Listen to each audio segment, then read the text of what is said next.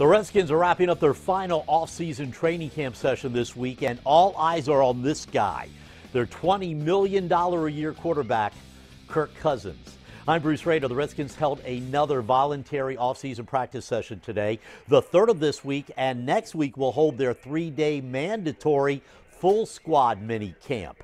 Deshaun Jackson, who was at Redskins Park Monday and yesterday, was not in attendance today, but most of the team was, including quarterback Kirk Cousins, who, according to Coach Jay Gruden, is looking pretty good. He's got great command of the offense. That's the one thing that you notice. He's got great command over the formations. He's got great command on the snap count, and that's something that he didn't so much have the first year that I was here, and even last year and this time of year. But when you get command of the little things, it makes the big things a lot easier, and he's seeing things a lot better. Concepts versus different coverage, doing a good job. After next week, everybody is off until training camp officially opens up in Richmond on July 8th, and we'll be there with all the action for you here on the Sports Wrap.